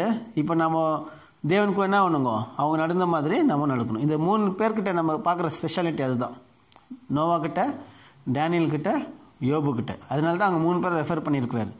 இந்த கடைசி காலத்தில் தேவன் இந்த தேசத்தை அழிக்கணும்னு நினச்சி டிசைட் பண்ணும்போது இவங்க 3 பேர் இருந்தால் காப்பாற்றப்படுவாங்க அப்படின்னாக்கா, இந்த 3 பேர்கிட்டையும் இந்த குவாலிட்டிஸ் இருக்குது. 3 பேர் என்ன பை கிரேஸ் என்னாட்டாங்க, சேவ்டு, ரைச்சியஸ் ஆகிட்டாங்க. இப்போ 3 பேர் என்ன பண்ணுறாங்கன்னா, second they will walk with God. எப்படி வாக் பண்ணுறாங்க அப்படின்னு பார்க்கும்போது, first walking with காட்னா faith in God. அவங்களுக்கு தேவன் மேலே ரொம்ப அளவுக்கற்ற என்னங்க, அளவுக்கு அதிகமாக ஒரு விசுவாசம் இருந்துச்சு. விசுவாசம்னா நாட் ஜஸ்ட் சேவிங் ஃபெய்த், தேவன் மேலே விசுவாசிச்சா தேவன் நம்மளை காப்பாற்ற மட்டும் இல்லைங்க, கான்ஸ்டன்ட் ட்ரஸ்ட்னு சொல்லுவாங்க. கான்ஸ்டன்ட் ட்ரஸ்ட்னா தொடர்ந்து தேவன் மேலேயே நம்பிக்கை வச்சுட்டு இருக்கிறது தான். என்ன மாதிரி சுச்சுவேஷன் வந்தாலும் தேவன் மேலேயே சாய்ந்து இருக்கிறது தான் வந்து கான்ஸ்டன்ட் ட்ரஸ்ட்னு சொல்லுவாங்க. ஈவன் தான் நம்ம சில விஷயங்களில் பார்க்க முடியலன்னா கூட அதுமாதிரி நம்ம என்ன இருக்கோங்க, நம்பிக்கையாக இருக்கிறது தான் அந்த கான்ஸ்டன்ட் ட்ரஸ்ட்ன்னு நம்ம பார்க்குறோங்க. இப்போ நம்ம பார்க்கும்போது எபிரேயர் 11:7 நோவா பற்றி வாசித்தோங்க. விசுவாசத்தினால நோவா என்ன பண்ணாராம், காணாத மலையை பேழைக்கு என்ன பண்ண, பேழையை கட்ட ஆரம்பித்தார் அவர். அதுதான் நம்பிக்கை. இடின்சி மலையை என்ன பண்ணல, அவர் பார்க்கல, ஆனாலும் தேவன் சொல்லிட்டாருன்ற ஒரே விசுவாசத்தில் என்ன பண்ணியிருக்கிறார், அவர் நம்பிக்கையில் மழை வரோன்னுட்டு உறுதியாக அது மேலே நம்பிக்கை வச்சார். அதான் நம்ம எபிரேயர் 11:7 விசுவாசத்தினாலே நோவா தற்காலத்திலே காணாதவைகளை குறித்து. பார்த்தீங்களா, அதுதான் கான்ஸ்டன்ட் ஃபெய்த். காணல, இன்னும் வரல, என்ன ஆகுதுன்னு தெரியல அவருக்கு, ஆனாலும் அது மேலே என்ன பண்ணார், அவர் நம்பிக்கை வச்சார். நம்ம பார்க்குறோம், நம்ம ஏற்கனவே படிச்சிருக்கிறோம், அந்த காலத்தில் மழை வரல. ஃபஸ்ட் டைம் மழை வந்து எப்போங்க, அந்த நோவா காலத்தில் இந்த ஃப்ளட்டில் தான். அதுக்கு முன்னாடி பூமியிலேருந்து என்ன ஆச்சுங்க, அந்த மிஸ்ட் ஃபார்ம் ஆச்சு. ஜெனிசிஸ் 2:6 வருது, மிஸ்ட் ஃபார்ம் ஆகி பூமியை நலிச்சதுன்னு நம்ம வாசிக்கிறோம். ஆனால் அவர் மழை வருதுன்னு என்ன பண்ணார், நம்பினார். ஸோ நம்ம வந்து இப்போ ஏதோ ஒரு விஷயம், இன்னும் நடக்காத ஒரு விஷயம் நடக்கும்னு நம்ம எதிர்பார்த்தோம்னாக்கா, இதுதான் நம்ம பாருங்க. இப்போ ஜிஎஸ் வருவா, இப்போ நிறைய பேருக்கு என்ன டக்கு டக்குன்னு ஆகிட்டுக்கும். ஜிஎஸ் வராருனாக்கா வருவாரா, காப்பாற்றப்படுவோமா, நம்ம நிற்குவோமா, இருக்குது இல்லையா, லாஸ்ட் டேஸ் ஃபெய்த் அப்படி தான் ஆகிடுங்க. ஸோ இந்த மாதிரி யார்கிட்ட ஒரு நேச்சர் இருந்துச்சுங்கோ, நோவாது இருந்துச்சு. மலையை பார்க்கல, பட் என்ன பண்ணார் அவர்? அதுதான் கடவுள் மேலே வச்ச விசுவாசம். ஓகே, அதுதான் வாக்கிங் வித் காட்னா அந்த ஃபெய்த் ஒன்றுங்க. இதே டேனியல் பார்த்துக்கோங்க. டேனியலுக்கு எப்படி இருந்துச்சுங்க ஃபெய்த்து? நேபுகாத்நேசர் எல்லா ஞானிகளை கொலை செய்யணும் போது இமேஜின் பண்ணி பாருங்க. ஆக்சுவலாக நான் என்ன கனவு கண்டேன்ட்டு டேனியலுக்கு எப்படி தெரிய வருங்க? சாவ அடிக்குவாங்க இல்லைங்களா? அவர் அந்த மாதிரி ரூல் போட்டார். ஆனால் டேனியல் என்ன பண்ணுறாரு? தேவன்கிட்ட தேவன் என்ன பண்ணுவார்? நமக்கு ரிவீல் பண்ணுவார்ன்ற ஒரு ஃபெய்த் இருந்துச்சு. அவரே அவர் குலக்கர்கள் என்ன பண்ணார்? அவர் காப்பாற்றினார். அதே மாதிரி சிங்க கபியில் போட்டாங்க இல்லைங்களா? இமேஜின் பண்ணி பாருங்க எவ்வளோ ஃபெய்த் அவருக்கு. 60 வயசு இருக்கும் அவருக்கு. அவர் சிங்க கபியில் போடும்போது கடவுள் என்ன பண்ணார்? அந்த ஃபெய்த்தை காப்பாற்றினார். யோபு பார்த்துக்கோங்க, என்ன மாதிரி ஃபெய்த் இருந்துச்சுங்க. பசங்க செத்துட்டாங்க, சொத்து ஆஸ்தியெல்லாம் அழிஞ்சிச்சு, சரீரத்தில் ஃபுல் நோய் வந்துச்சு. ஃப்ரெண்ட்ஸுங்க என்ன பண்ணிட்டாங்க? அவரை அக்யூஸ் பண்ண ஆரம்பிச்சிட்டாங்க. அக்யூஸ்னா குற்றம் சுமத்த ஆரம்பிச்சிட்டாங்க. ஏதோ சீக்ரெட் பாவம் பண்ணிங்கிற நீ, அதனால தான் அவனுக்கு என்ன ஆகிட்டு இதெல்லாம் வந்துனுக்குது. பட் தேவன் என்ன பண்ணல? அவர் நம்பிக்கை விடலன்றதை நம்ம பார்க்குறோங்க. என் மீட்பர் உயிரோடு இருக்கிறாரு, கடைசி நாட்களில் பூமி மேல் நிற்பார். என் சரீரம் அழிஞ்சு போனாலும் என் சொந்த சரீரத்தில் என் கண்களை நான் என்ன பண்ணுவேன்? மீட்பரை நான் பார்ப்பேன் அப்படின்ற அந்த நம்பிக்கை ஜோப் 19 சாப்டரில் இருக்குது, 25 and 26. That's the Christian life. இவ்வளோ தான் கிறிஸ்டியன் லைஃப். நமக்கு இப்போ ஒன்றுமே தெரியாது இல்லைங்களா? பிளைண்டாக போயின்னுக்குது. ஆனால் மீட்பர் இருக்கிறாரு, வருவார். வந்தால் நம்மளை என்ன பண்ணுவார்? அவர் நம்மளை ரட்சிப்பார், காப்பாற்றுவார். நம்ம இவனுக்கு போவான்ற அந்த அந்த ஒரு ஃபெய்த்து பாருங்கள். அவ்வளோதான் நமக்கு தேவையானது. இப்போ தேவையான சிச்சுவேஷன் தேவையானது அந்த ஃபெய்த்து தான். கண்டிப்பாக வருவார். இப்போ யாருன்னா நம்மளை காப்பாற்ற முடியுமா? யோசிச்சு பாருங்க. மோடி காப்பாற்றுவாரா? இல்லைங்களா? காப்பாற்ற முடியாது. நம்மளை யாருமே காப்பாற்ற முடியாத நிலைமையில் சுச்சுவேஷன் வந்துட்டு ஜனங்களுக்கு அந்த அந்த நம்பிக்கை போயிடுச்சு. கவர்மெண்ட் மேலே இருக்கிற நம்பிக்கை போயிடுச்சு. ஏன்னா எல்லாமே இன்றைக்கி என்ன ஆகிட்டுக்குதுங்க, தலைக்கீழே மாறிட்டு இருக்குது. நமக்கு ஒரு கொரோனா வந்தாலும் நம்ம காப்பாற்றுவாங்கன்ட்டு நம்பிக்கையில் ஹாஸ்பிட்டல் டாக்டரே பெரிய என்ன இருக்கிறாங்க, ஃப்ராட் ஆகிட்டுருக்குறாங்க. இப்போல்லாம் காப்பாற்ற மாட்டாங்க. இப்போ நமக்கு யாருமே என்ன இல்லை காப்பாற்றுறங்க இல்லை.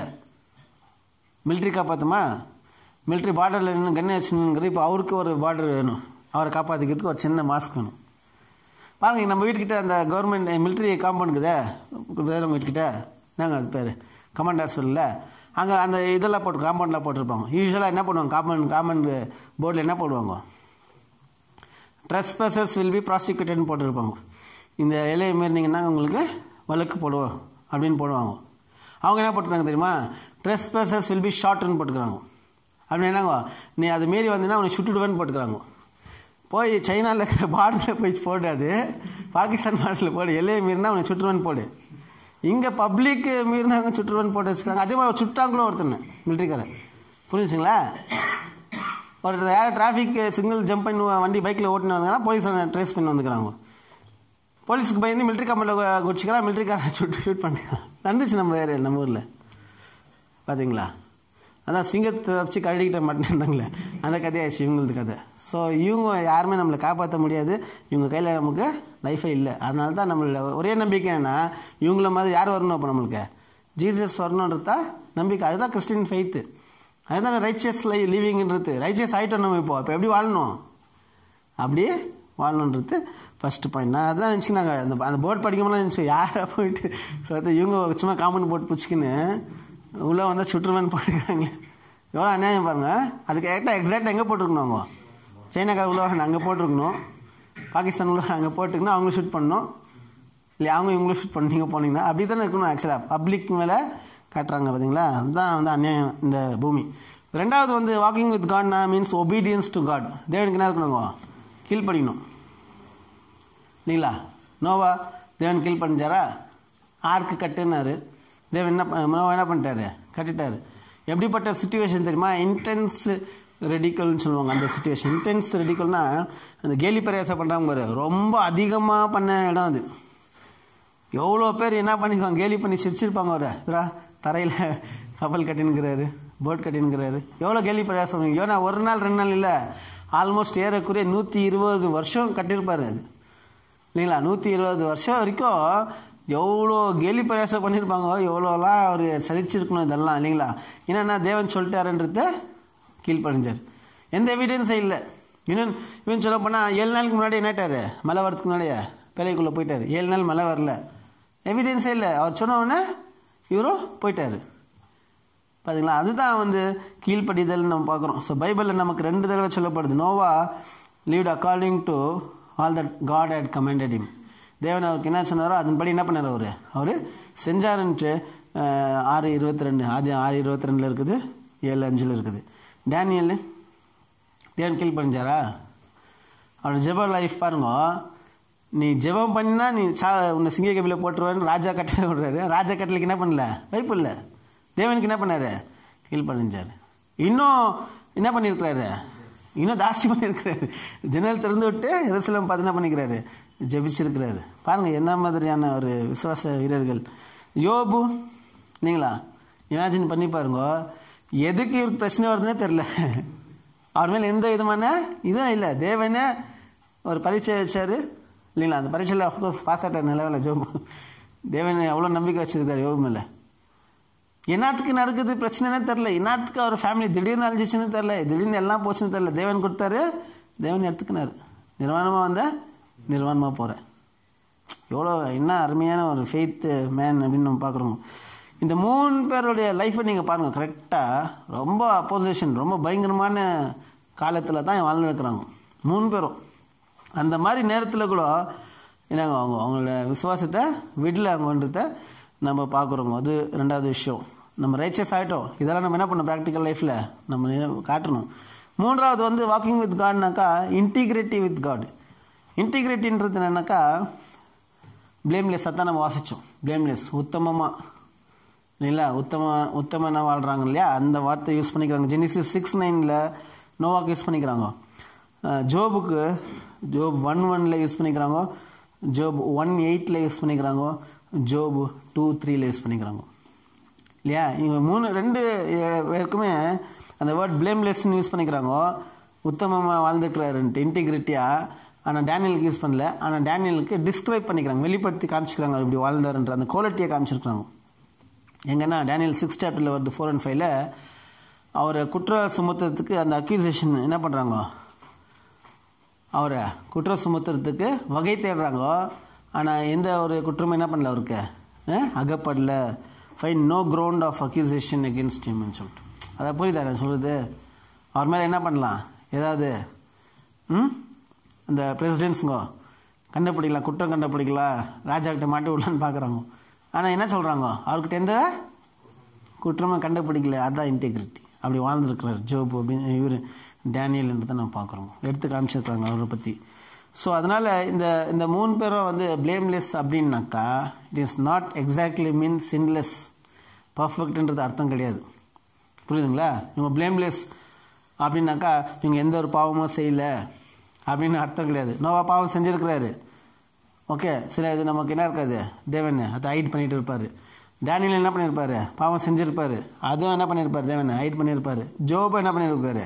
பாவம் செய்யாத மனுஷன் ஒருத்தர் இல்லைன்றது 100% ஆயிடுச்சு. ஏன்னா ஆடம்லேருந்து வந்து எல்லாமே என்ன ஆயிடுச்சுங்க? அந்த டென்ட் வந்துச்சு எல்லாருக்குமே, பாவம் எல்லாருமே. பட் நீங்கள் எந்த சென்ஸில் பேசுகிறதுனாக்கா தேவர் நோ ஹிப்போக்ரட்டிக்கல்னாக்கா மாயமற்ற காரியங்கள் இல்லை அவங்கக்கிட்ட. அதுதான் பிளேமிஷ், அன்பிளேமிஷ் அப்படின்றது அர்த்தங்க. பிளேம்லெஸ் மாயமற்ற காரணம் என்னங்க? அதாவது ஜனங்க பார்க்கறதுக்கு நல்ல மண்ணாக காமிச்சிக்கிறது, பின்னாடி என்ன பண்ணுறதுங்க? எல்லாம் தவறுகள் செய்கிறாங்களே, அந்த மாதிரி ஹிப்போக்ரிட்டிக்கல் ஆக்டிவிட்டி இல்லைன்றது தான் அர்த்தங்க. அதுதான் அன்பிளேமிஷ், அந்த பிளேம்லெஸ்ன்றது அந்த வார்த்தை யூஸ் பண்ணுறாரு. பட் அதே இங்கே எசேக்கியேலில் படிக்கும்போது அவங்க அப்படி இல்லை. தேவன் என்ன சொல்கிறாங்களே, இருதயத்தில் விக்கிரகத்தை வச்சுன்னு வராங்கன்னு அவங்கள நேராக வரும்போது விக்கிரகத்தை கொண்டு வரல. ஆனால் மனசில் என்ன இருக்குது அவங்களுக்கு? இருதயத்தில் விக்கிரகம் இருக்குதுன்னாரு. அதனால தான் அவங்களை கம்பேர் பண்ணிவிட்டு அந்த எல்டர்ஸுங்களை இவங்க பேர் சொல்கிறாரு. புரியுதுங்களா? இப்போ இவங்கள்ட்ட என்ன கிடையாது? ஹிப்போக்ரஸி இல்லை. அவங்ககிட்ட என்ன இருக்குது? ஹிப்போக்ரஸி இருக்குது. மேலே தேவன் காப்பாற்றணும்னு வராங்க, ஆனால் உள்ளே என்ன இருக்குது? ஐடல் இருக்குது, விக்கிரக ஆராதனை இருக்குது அப்படின்னு சொல்லிட்டு அங்கே சொல்கிறாரு. ஸோ அதனால் நம்ம இதுலேருந்து எப்படி இன்டெகிரிட்டியாக வாழ்கிறது, நம்ம எப்படி உத்தமமாக வாழணும் அப்படின்னா நம்ம எல்லாருமே பாவி தான். ஆனாலும் தேவன் நம்ம பார்த்து சொல்லணும், என்னங்கோ இஸ் பிளேம்லெஸ் ரைச்சியஸ்னு எப்படி சொல்லணும் அப்படின்னா நம்மளோட வார்த்தைகளும் சரி நம்மளோட செயல்களும் சரி ஃப்ராங்காக இருக்கணும். உள்ள ஒன்று வெளியே ஒன்று இருக்கக்கூடாது. ஏன்னா தேவன் பார்க்குறாரு. அதுதான் நம்ம முக்கியமான விஷயம். நம்மளோட மோட்டிவும் சரி நம்மளோட தாட்டும் சரி, நம்ம என்ன நினைக்கிறோம், நம்ம என்ன பேசுகிறோம் எல்லாமே யாருக்கு தெரியும்? தேவன் தெரியும். அது எபிரியர் 4வது அதிகாரத்தில் இருக்குது, 12-13 வசனம் இருக்குது. எபிரஸ் 4th chapter 12 and 13 இருக்குது. ஆகையால் நாம் வந்து எப்பவுமே எப்படி அவேர்னஸாக இருக்கணும்னாக்கா, தேவன் நம்மளை எப்பவுமே பார்க்குறாரு. ஓகேவா? நம்ம மைண்ட் எப்பவுமே நம்ம அதான் இருக்கணும். தேவன் நம்ம எங்கே போனாலும் தேவன் நம்மளை பார்த்துட்டு இருக்கிறாரு. நம்ம என்ன நினச்சாலும் தேவன் அதை பார்க்குறாரு. அவருக்கு தெரியும். மனசில் நினைக்கிறதுக்குள்ள அவருக்கு தெரியும். மைண்டில் என்ன திங்க் பண்ணுறோன்னு தெரியும். நம்ம என்ன பேசுகிறோன்னு தெரியும். நம்ம எங்கே போகிறோன்னு தேவன் தெரியும். இப்போது ஒரு நாள் வரும், நம்ம என்ன பண்ணணும், இதுக்கெல்லாம் கனெக்ட் கொடுக்கணும் அப்படின்ற ஒரு மைண்டை வச்சுக்கணும்னா we can live integrately. ஒரு நாள் வருது இல்லையா? கண்டிப்பாக. அப்போ என்ன பண்ணணும், நம்ம தேவன் முன்னாடி கனெக்ட் கொடுக்கணும் அப்படின்னு நினச்சிக்கினா போதும். 1 தெசலோனிக்கர் 2வது அதிகாரம் 5-10, 1 Thessalonians 2nd chapter 5 and 10. Time ஆகிடுங்க, நான் அப்படியே போகிறேங்க. 4th வந்து எடுத்துங்களா சார்? 2:5.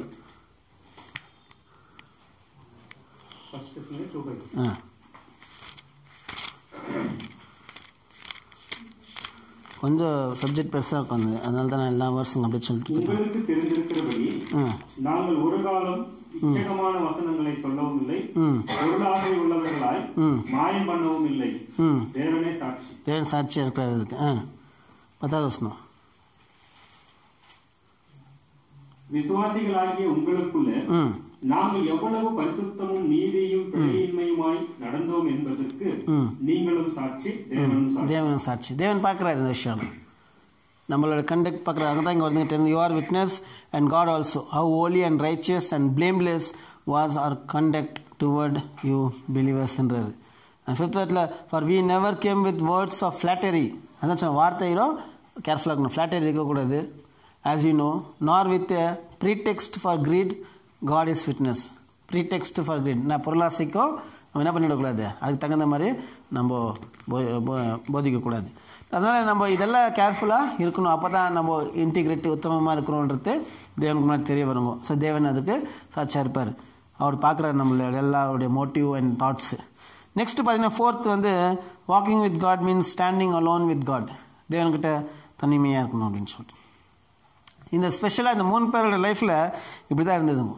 இவங்க வாழ்ந்துட்டு இருந்த காலத்தில் நிறைய அன்காட்லி பீப்புள் தான் இருந்தது. அன்காட்லி நிரம்பி இருந்தாங்க. எக்ஸாம்பிளுக்கு நோவா காலத்தில் தேவனை எப்படி சொல்லிட்டாருன்னா, இந்த மனுஷனை நான் ஏன் படிச்சேன்னா ஐ ஃபீல் சாரின்றாரு. நான் என்ன பண்ணுறேன், அதுக்காக வருத்தம் தெரிவிக்கிற இந்த ஜனங்களை என்ன பண்ணேன், கம்ப்ளீட்டாக டெஸ்ட்ராய் பண்ணிடுறேன். இமேஜின் பண்ணி பாருங்க, அந்த சரௌண்டிங்கில் ஒரு மனுஷன் வாழணும்னா எவ்வளோ கஷ்டம் இருக்குது. Stand alone with God. And யோபு பாருங்க, யோபு வாழும்போதுக்குள்ள அநேக நீதிமான்கள்லாம் இருந்தாங்க. நமக்கு பைபிள் அதிகமாக கொடுக்கப்படல, நமக்கு தெரிஞ்சு இதுங்க. அவர் என்ன பண்ணியிருக்கிறாரு, கஷ்டப்பட்டு தனிமையாக தேவனுக்குள்ள என்ன பண்ண லீவ் அலோன் வித் காட்னு பார்க்குறோம். டேனியல் ஃப்ரெண்ட்ஸ் அவர் விட்டாக்கா வேறு யாரும் இந்த பாபிலோன் அரண்மனையில் வேறு யாருமே இல்லை, தேவனை வர்ஷிப் பண்ணுறவங்க யாருமே இல்லை. அவங்களும் என்ன பண்ணியிருப்பாங்க, எவ்வளோ போராடி இருப்பாங்க, எவ்வளோ ஸ்ட்ராங் ப்ரெஷர்ஸ் வந்துருக்கும் தெரியுமா அவங்க மேலெல்லாம். காம்ப்ரமைஸ் பண்ணிக்கிறதுக்காக நிறைய விஷயங்களில் காம்ப்ரமைஸ் பண்ணுறதுக்கான வாய்ப்புகள் நிறைய இருந்திருக்கும். அட்ஜஸ்ட் பண்ணி எல்லாம் என்ன பண்ணலாம், அட்ஜஸ்ட் பண்ணிட்டு போயிடலான்ற மாதிரி.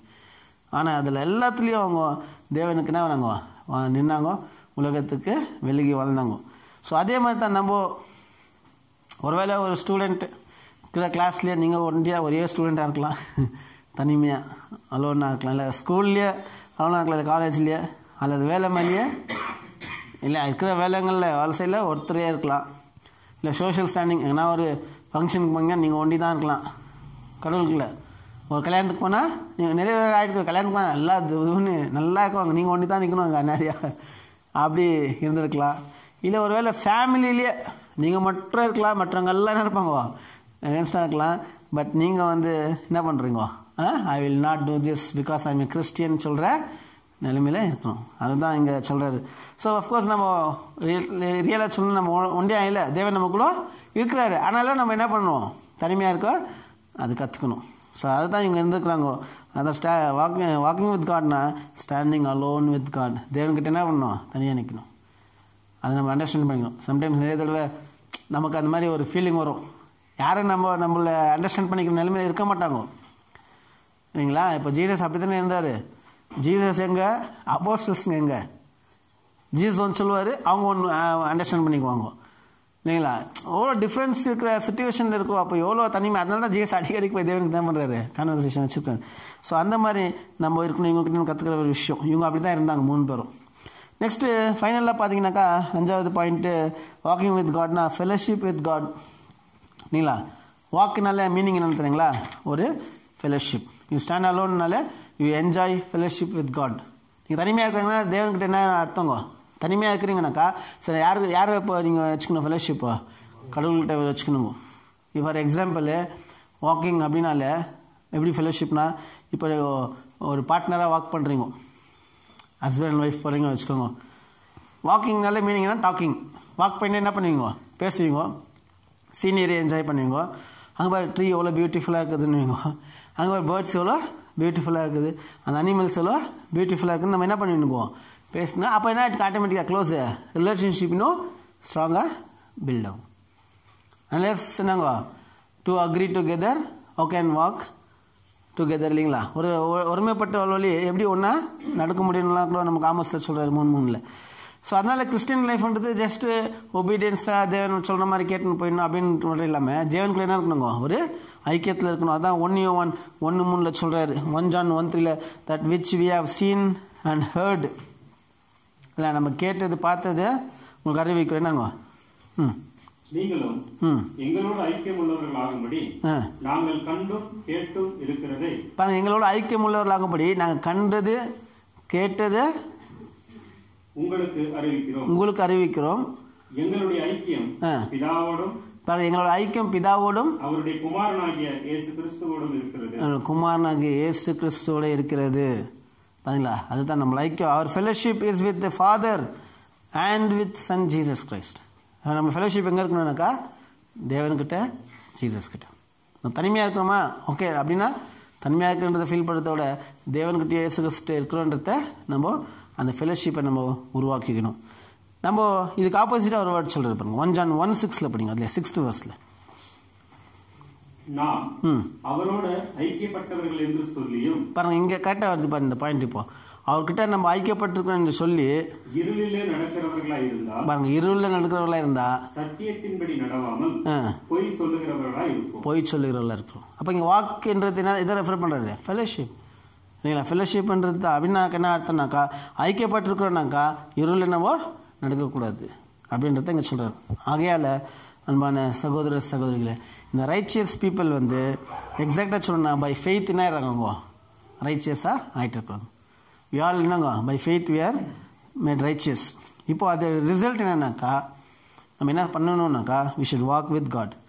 வாக் வித் காட்னா என்னன்னாக்கா கம்ப்ளீட்டாக அவர் மேலே ட்ரஸ்ட் பண்ணணும், நம்பிக்கை வைக்கணும், அவருக்கு கீழ்படிக்கணும். ஒபேயிங் ஹிம், என்னங்க பீங் ஆனஸ்ட் வித் ஹிம், எல்லா விஷயத்துலையும் ஆனஸ்டாக இருக்கணும். And standing alone with him, அவரோட கூட தனிமையாக நிற்கணும். And having fellowship with him, அவரோட ஐக்கியப்பட்டிருக்கணும். இதுதான் வந்து அந்த அடுத்த ஸ்டெப்பு நம்ம நீதிமான் ஆகிட்டு நம்ம செய்யக்கூடிய விஷயம். ஆப்வியஸ்லி நம்ம எல்லாருமே அப்படி தான் போயிட்டு இருக்கோம். சிலர் நின்றுட்டு இருக்கோம், சிலர் போயிட்டு இருப்போம், சிலர் என்னங்கோ அப்படி இப்படி தலைமாட்டு இருப்போம். ஆனால் ஆக்சுவலாக வந்து நம்ம எல்லாரும் நீதிமான்கள் ஆகிட்டு இருக்கிறோம். பட் இப்போ நம்ம என்ன பண்ணிக்கணும்? நம்மளை அவர் கூட ஐக்கியப்பட்டிருக்கணும். அந்த ஐக்கியத்தை விட்டு நம்ம விலகி போகக்கூடாதுன்றது தான் முக்கியமான விஷயத்தை தேவன் சொல்கிறார். ஸோ இதை பற்றி நம்ம வர போகிற கிளாஸஸுங்களில் இந்த டாப்பிக்கை ஸ்டாப் பண்ணிட்டு வேறு டாபிக் போகிறாங்க. பட் நம்ம எல்லா சப்ஜெக்ட்லையும் அதுதான் படிக்கிறோம். இப்போ மேத்யூ ஸ்டடீஸில் கூட நம்ம பார்க்கும்போது கூட அதுதான் நம்ம பார்த்துட்டு வரோம். இருக்கிற மாதிரி தான் மேத்யூ ஸ்டடீஸில் நம்ம இன்னும் வேறு விஷயங்கள் பார்க்கலாம். ஸோ தேவன் இந்த வார்த்தைகளை ஆசீர்வதிப்பாராக. ஆமீன்.